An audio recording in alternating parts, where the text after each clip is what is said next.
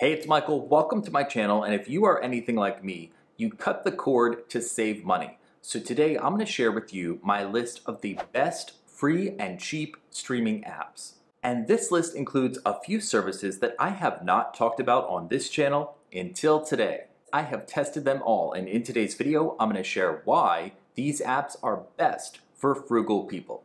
Let's get started. And we will begin with a longtime favorite of mine, Pluto TV. And sometimes I refer to this as the Walmart of free streaming services because it's got something for everyone, both live and on-demand TV. Pluto TV has been around for a while, but Viacom CBS acquired it in 2019, and I've got to say it's only gotten better with time. Now, I'm pretty sure that Pluto TV was the first free streaming service to implement a live guide that is similar to what you get with cable. And look at it here, it has dozens and dozens of channels. Many of them are sorted by genre. So I'm going to use true crime as an example because, as far as I'm concerned, that is one of Pluto TV's strengths. Here you can see a crime and drama channel, plus channels that play episodes of shows like CSI, Cops, Forensic Files, and those play 24/7 on a loop. And there's even Court TV, which provides some live trial coverage.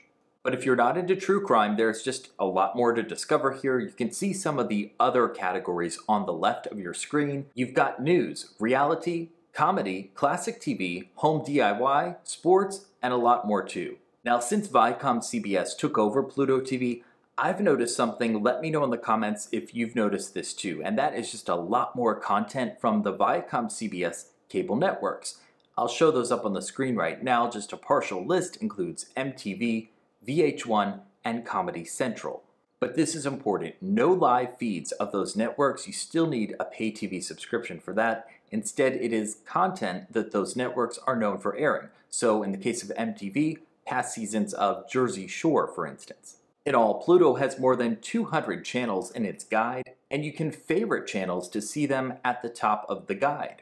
And I'm not going to ignore the on-demand section because that is worth checking out too. From the left navigation, my go-tos are new movies this month, recently added series, and trending now. The downside with Pluto TV and other free streaming services, of course, it's the ads, and with Pluto TV, you are going to see some ads for Paramount Plus, which is also owned by Viacom CBS, and that is a pay service. But let's talk about the free ones. A few other ad-supported services that I recommend are Tubi TV, IMDb TV, Crackle, and the Roku channel, which just so happened to add content from the failed Quibi service to its library in 2021.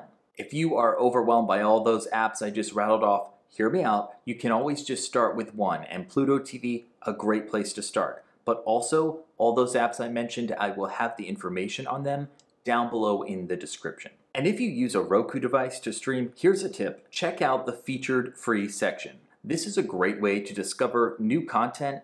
Roku will pull in recommendations across multiple free ad-supported streaming apps, including several of the ones that I just mentioned. Let's move on. And we're moving on to Hulu. If you've checked out my channel before, you probably heard me talk about Hulu's live TV streaming service and how it's just become not so much of a value over time. It's gotten way too expensive.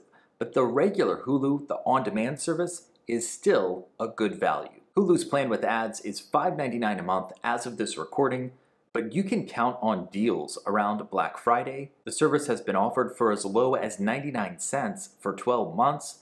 But the last couple of years around Black Friday, the deal has been $1.99 a month for 12 months for new Hulu subscribers. If you've cut the cord and use an antenna like this to get your local stations, I think Hulu is a great service to keep year-round, and here's why. One thing Hulu is known for is making select network TV shows available the day after they air. So if you missed a show and Hulu has it, you can stream it there. And this is really convenient if you do not have an over-the-air DVR, and those can be expensive, sometimes a couple $100. With Hulu's base plan, you still get access to Hulu's entire streaming library, including originals like The Handmaid's Tale, Little Fires Everywhere, and Shrill.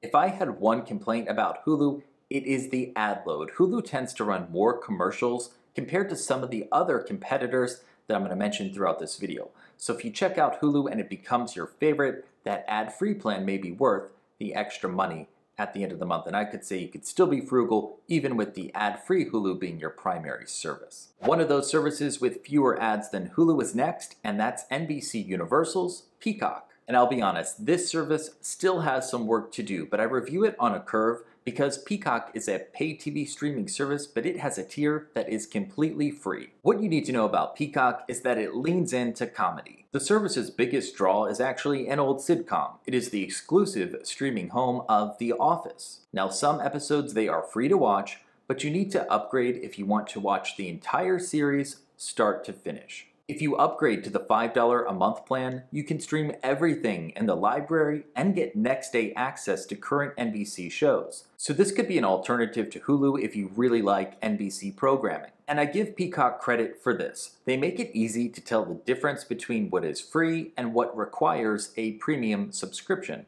And there are plenty of movies and TV shows to watch without paying a dime. I think Peacock is in real need of a hit and not just The Office. Aside from the movies and TV shows, Peacock is really trying to do a lot of things. It is streaming the WWE, some live sporting events, as well as a lot of news, including the NBC News Now streaming network. And although Peacock has a free tier available to everyone, some Xfinity customers get its premium tier at no additional charge. That is the $5 a month plan with 5 minutes of ads per hour or less. So now let's talk about an option with no commercials, Prime Video. And this makes the list because Prime Video is included with an Amazon Prime membership, $119 a year or $12.99 when you're billed every month. So if you are already paying for Prime to get the free shipping, you might as well take advantage of the Prime Video perks. Prime Video has a decent number of original series. The Marvelous Mrs. Maisel and Jack Ryan are popular shows that maybe you've heard about, and it is also the home of NFL's Thursday Night Football. Right now, those games are available on Fox and NFL Network as well, but starting in 2022, Amazon Prime becomes the exclusive place to watch them, 15 Thursday Night Football games during the regular season. Now, although Prime Video is included with your Amazon Prime subscription, here's a warning. You will see a lot of ads for premium content and subscriptions.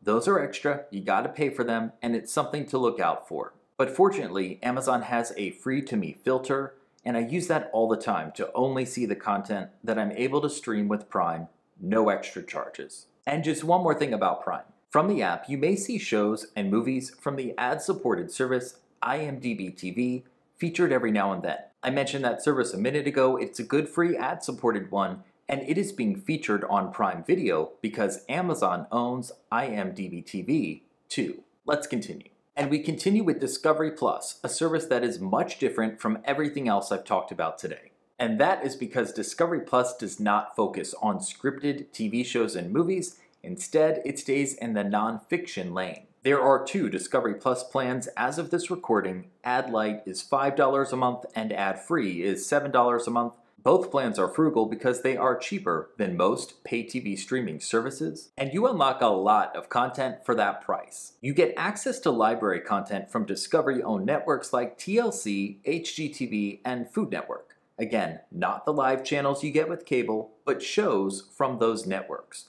Discovery Plus also has deals with other brands, and that is why you will find content from networks like A&E, History, and Lifetime here as well.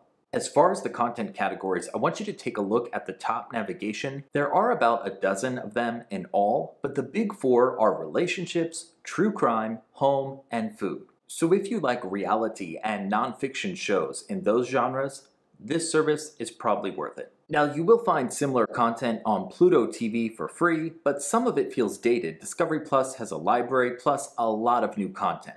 At launch in January 2021, Discovery Plus featured more than 50 original series, and they just keep adding them. What I found is that the free and cheap services I mentioned today are a great way to supplement more premium services. So let's say you subscribe to HBO Max, $15 a month for the ad-free plan.